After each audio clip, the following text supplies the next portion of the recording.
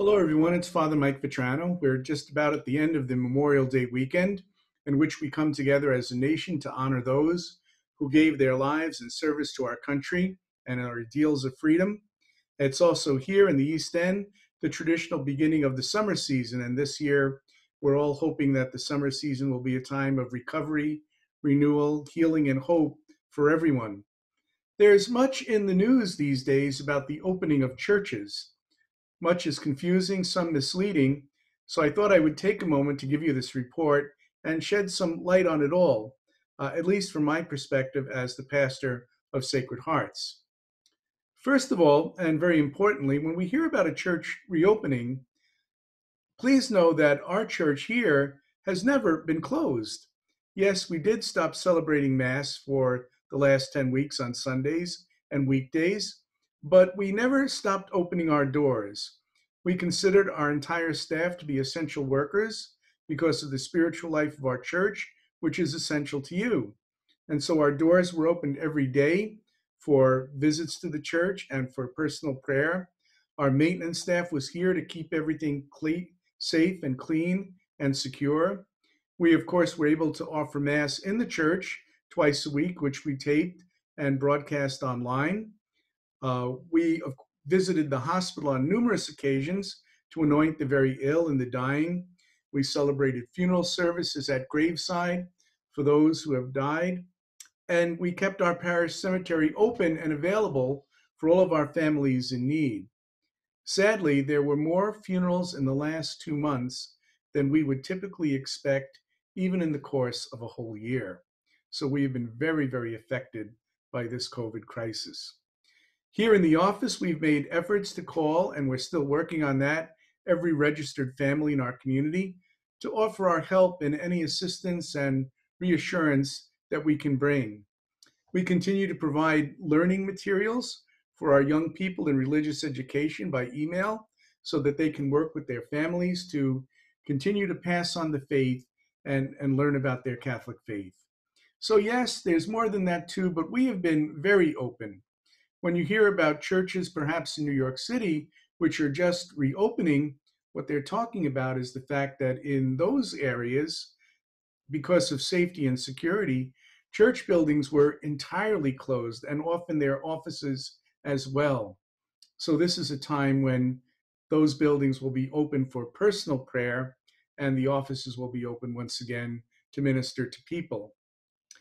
Something that's new happening right here in our church, in our diocese, is that beginning this weekend, we will be able to offer some smaller ceremonies in church. We'll be able to celebrate baptism, weddings, and funerals, as long as the numbers of people in attendance are very small. Obviously, the main issue, and what everybody is interested to know about, is when will we be able to return to those larger celebrations, such as Sunday Mass and larger weddings and funerals. While we often hear news about what other states are doing, it's important to keep in mind that our diocese, and in fact, the entire New York area, was very uniquely affected and continues to be affected by the COVID crisis. The Diocese of Rockville Centre, our diocese, comprises two counties, Nassau and Suffolk. And within that area, borders of Nassau and Suffolk, over 77,000 people have been infected with COVID-19, and as of today, more than 4,000 people have died. Only the city of New York, as a community, was more affected. In fact, there were more cases of COVID here in Nassau and Suffolk County than were seen in 45 states within our country. So obviously the challenges for large gatherings in the Diocese of Rockville Centre, very different than a state like Wyoming, where in the whole state, which is many, almost 100 times as large, there were less than 1,000 cases, and fortunately, only a handful of deaths. Even here in our own diocese, there are considerable differences. Our parish is small. We have only 1,200 year-round families. Some parishes in our diocese have as many as 10,000 families. We have on a weekend about 1,400 people who come to church. Some parishes, very large ones, can have 5 to 7,000 people coming to Mass on weekends. And so, as a diocese together, we're trying to make a plan that works for everyone so that we will be able to, when we return to Mass, do that safely and securely. Here in our parish, in our church, we have figured that right now, with the social distancing needs, that at best we would be able to have about 150 people in Mass at any one time. Uh, on average, the number of people who come to Mass in our church are more than 200, although some of the Masses are smaller. But to continue to offer Mass in a way that is not confusing and safe and secure for all, we're hoping to wait for a time when those social distancing and numbers in the building at any one time guidelines are a bit higher so that we will be able to gather everyone safely. And it's not only actually our parishioners that we're concerned about, although that's a very enormous concern, but you probably know that here on the East End of Long Island, many of our masses are celebrated by our senior priests. Priests like Father Bill Gill, Father Joe Finnerty, Father Don Beyer, Father Paul Dom, who sadly passed away just a few weeks ago. These men are considered to be part of that high risk group, and we certainly don't want to endanger our ministers either. And many priests in our diocese are in the same situation. So we're trying to wait and be a little patient and come up with a plan so that when we return to Mass, it will be done safely. What does that all add up to?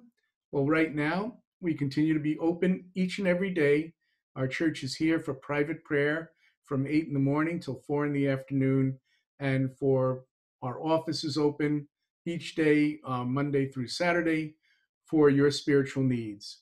We're able to now, beginning this week, to celebrate smaller ceremonies for baptisms, weddings, and funerals, and we're happy to do that for anyone who needs that.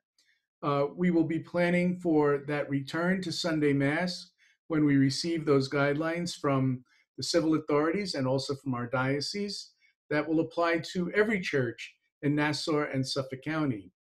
And we'll also, and this is very important, continue the policy that no one is obligated to attend Mass if they have any concerns about their health, welfare, or well being during this time. That's why we have Mass online.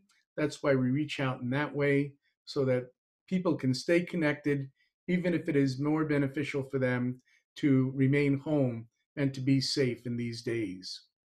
Most of all, it's important for us to remember that we are a church.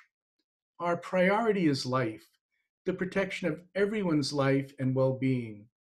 We have to be absolutely sure that when we resume Mass and invite people to gather, that will not be creating additional danger or risk for anyone.